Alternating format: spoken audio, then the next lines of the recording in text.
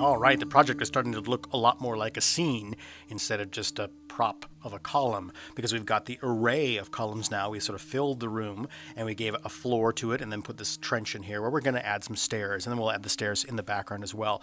Now, in terms of stairs, there's a couple of ways to create stairs now in Blender that just even the last few versions. So definitely use the latest version. It's just a free download. You might as well be using the latest. And there's been a lot of really neat additions that make things go a lot smoother, like the trick I'm going to show you next about how to create stairs that you won't find in a version of Blender that's like a year or two old.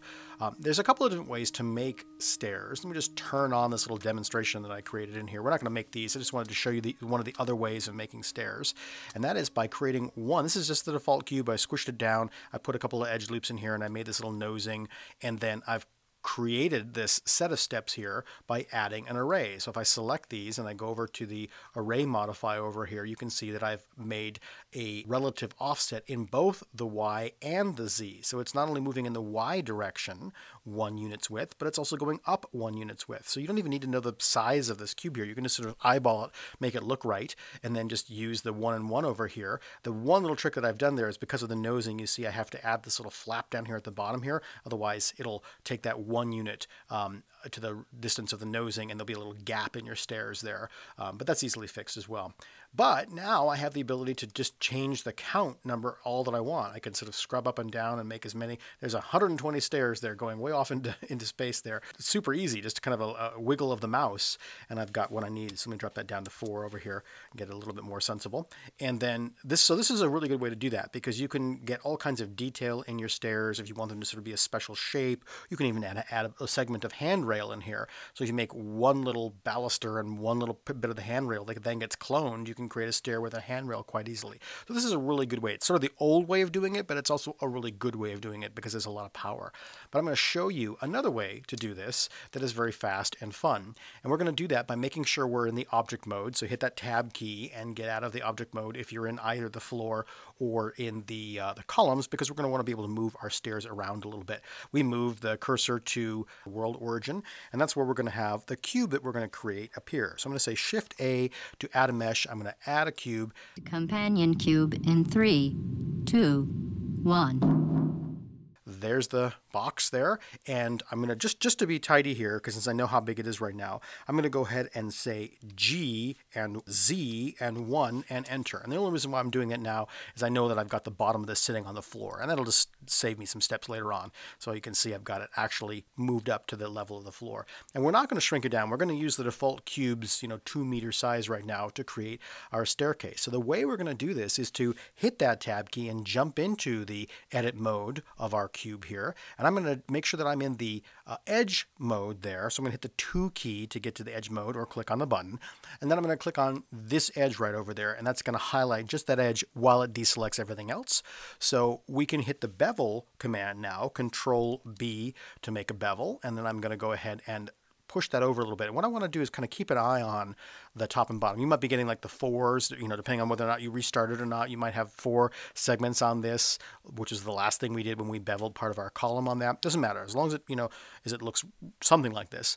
Because we're going to make a lot of changes right down here in this little menu. And if that little menu is closed, remember you just click on that tiny little arrow there to open up that menu. So we're going to make some changes up in here in a second, but what we want to do is come down here to this little button that says custom on there. It says super ellipse right now, and we're going to do custom. And this is the new feature that has been added. And you see in these presets over here, when we select custom, there are some presets, one of which is steps. So it might just say default for now, and then there's some other ones that are really neat to use. We could use some of those later, but right now we're going to say steps on that, and it's going to create this little pattern. But we're not seeing any change in the face of our bevel, because just like if we were trying to do a normal bevel over here, we haven't given it enough segments. Right now it's just 1 segment. So we've got to change this to 16. So this is just trial and error that you get the maximum number of steps by just typing in 16. Now, if you don't immediately see this, you might see some sort of strange other version, like it's a bunch of steps tacked over here. The best thing to do to fix that is just to come down here and select preset and steps. There we go again, and that should just do it. If when you make changes up in here and you don't see them reflected here, or it looks really weird, just pick steps out of the list again, and that usually will solve the problem. That's pretty much all we need to do now. So we've just created this little staircase here just by using that bevel modifier. So I'm going to go ahead and click on a blank spot in the screen there because we have kind of Aztec pyramid steps right now. These are really steep. They're steeper than they really, those are too steep. We can fix it very quickly. I'm just going to hit the A key and select everything. That's hitting A does select all, so it's all the way around. And we're going to scale this, but we're only going to scale it in one direction. And we can tell it to scale in just one or eliminate just one direction very easily. So I'm going to hit the S key to scale, and look, there's that green line down there on the floor. We know that the red axis is the x-axis, and the green axis is the y-axis, and the blue axis is up and down. That's the z-axis going up in the air. Well, that green axis tells us which way we need to go. So we've typed in S to scale, and now if I type in Y, you see there's another little green line appears there, and that's telling us that we're locked into just that direction. So now all I need to do is just move my mouse just about there.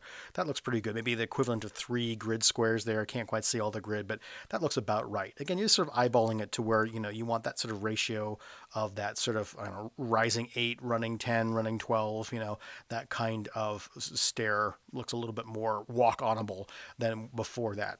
Now I'm all good to go. I can hit the Tab key, and I'm going to make 3 copies of this.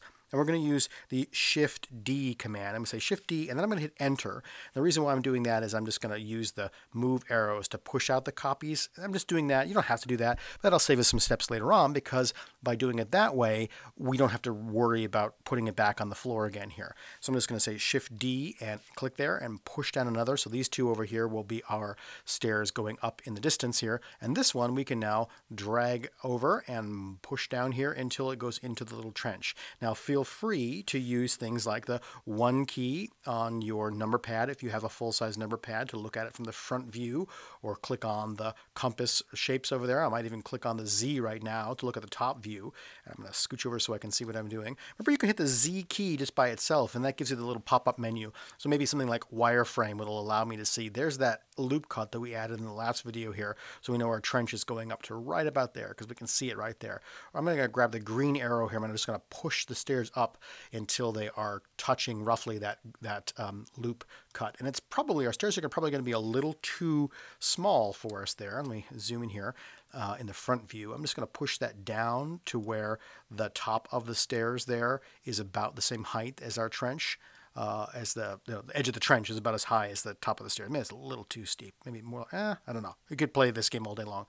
It is a little too narrow, so I'm going to hit S, and in this case, that X-axis there, X marks the spot, there is the one that I want to just stretch it a little bit. And it's okay that it's overlapping a little bit. We're not putting this in a game engine or anything. This is just for a rendering, so having a little bit of overlap, planes just poking through each other like that, that's fine.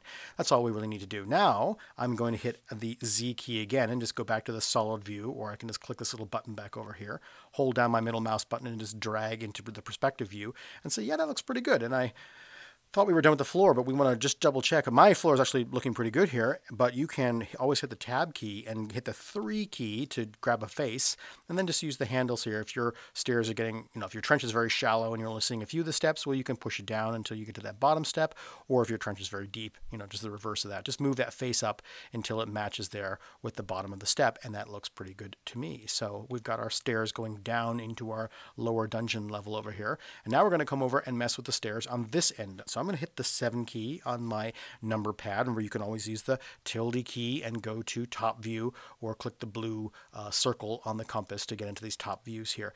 So I'm going to go and hit the Tab key to exit out of my floor again, and I'm going to grab these 2 here, so these 2 staircases, and I'm just going to put them up in this neighborhood over here. We're just going to kind of rough them in right now.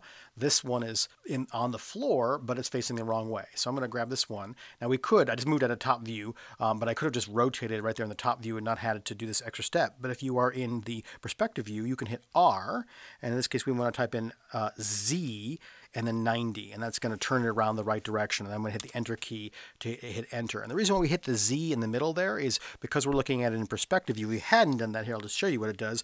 R90, it sort of tumbles it, relative to the camera view instead of to what we want in the space. I'm going to undo it. I got to tell it that I'm happy with that, and then undo it because I'm not happy with that, and hit R and Z and 90, and that just locked it to that Z axis, just like when we were scaling a moment ago. Same principle. So I'm going to take the stairs now here, and I see if I can reach over and grab that green arrow so I can just slide it over, and I think think, is it that one? I can always move it around later. Again, all this stuff is so easy to fix, to move around. Oh, I do want to push it further into the scene there. So I'm going to grab I grabbed the blue arrow by accident. Let me get a better view here so I can grab the red arrow and just move it in somewhere around in this area. But we're going to come in and prune all of these columns later on. So I'm going to go ahead and exit out of that view there. I know this stair is roughly where it wants to be, and I want to put this one so that we go up the stairs to a landing and then it turns 90 degrees and we go further up this way. So this stair is all set. It's just too low. But now is a great opportunity for me just to hide my arches. So I'm over here in the outliner. I'm just going to close the eyeball there so I can still see the floor and other things in the scene, but I've gotten my arches out of the way so they're not, getting in the way of my orbiting around in the scene. And again, I'm just going to come in here and just use the move arrows to get this in roughly the right area. This will be easier if we're kind of close to what we want when we use the snapping. So I've got the snapping up here. Remember, we've got the vertex mode turned on and move, rotate, and scale. We're just going to use move right now, which should be on by default, but make sure you're in the vertex snapping. And remember, the way to turn that on temporarily is to hold down the control or the command button as you move something. So I've got this selected. I'm going to put my cursor right down here next to this corner, and I'm going to hit the G key to grab to move, and I'm going to hold down the control or the command button, and I'm just going to come over here and snap to that corner right over there. We see the orange snapping just like we did when we were snapping on our base a while back. So I'm going to click when I've got there, and now I've got that staircase in exactly where it needs to be. I'm going to orbit around over here, and I'm actually going to switch into the other staircase, and I'm going to hit the Tab key, grabbing this face. I'm in face mode, and I'm going to do that exact same trick. I'm just going to hit E to extrude and pull out a face. Holding down that control key lets me snap right to that corner, and then I'm going to lift up on the control or command key, and I've just extruded that landing. And then I can come in. You can either do this. You can grab this face and go extrude in this direction and snap to that corner, or there's reasons why it might be easier to go into this one and pull that down. Either way, it doesn't really matter. But what we are going to do, actually it does matter. I'm going to undo that because it's better to do it the other way for this very next step here. You never think these things through. So I'm going to hit the Tab key, grabbing this one, and then I'm going to scooch into where I can see this face here. I'm going to select Tab to get into this edit mode, grabbing this face, and then I'm going to extrude down, holding the snapping to snap to that little corner there. And the reason why I did that is now I can grab both of these faces and extrude this edge out. We would have had to have done that twice, two separate objects that way. Now this whole upper level is all one object instead of dragging that one down. So it doesn't really matter, but that just makes it a little bit easier in the long run. So now we have this big monumental staircase going on up into the distance. I'm going to turn the arches back on, scooch into the roughly where the camera is going to be. It's going to be sort of in this neighborhood. In the next video, that's going to do it for this video, but in the next video, we're going to come in here and mess with our view. We're going to set up our camera, and we're going to break out some of these columns here so we can start creating that final view.